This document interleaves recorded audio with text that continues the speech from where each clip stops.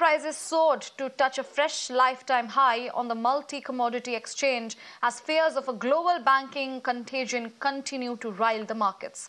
The yellow metal price on MCX crossed the rupees 60,000 mark per 10 grams for the first time during Monday's trade. Now, in international markets, gold price rose 1% to their highest since March last year. Now, the rise in prices indicates that the investors are turning to gold as a safe haven amid the banking turmoil.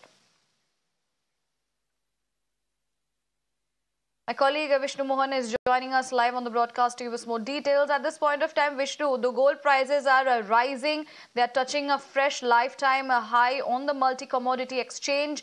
And this is happening as fears of a global banking contagion continues to rile the markets.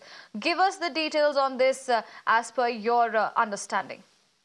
We have seen the level of 60,455 on MCX today, and it has rallied almost more than 5,500 points in last 10 trading days on MCX.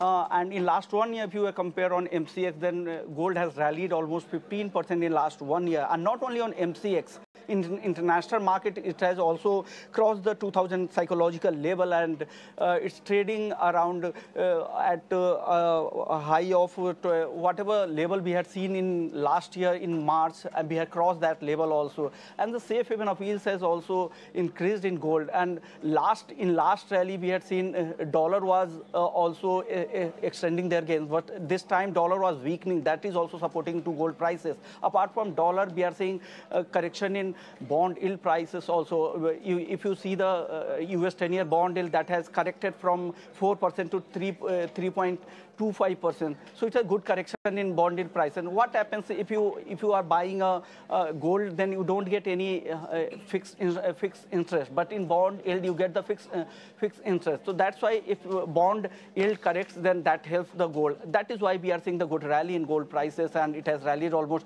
6% last week also. And the very first day of this week, we have gained almost 1,000 points on MCX, and it has touched a level of 60,455 points today.